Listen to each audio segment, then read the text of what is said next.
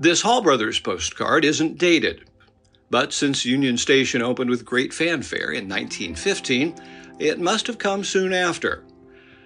The image is a hand-tinted photograph that was taken from the station's South Plaza.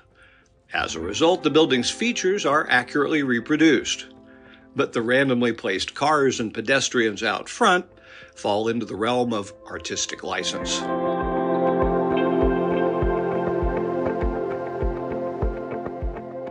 Here's the same scene in April 2023, just before the NFL built a giant stage and beamed images from it all over the world.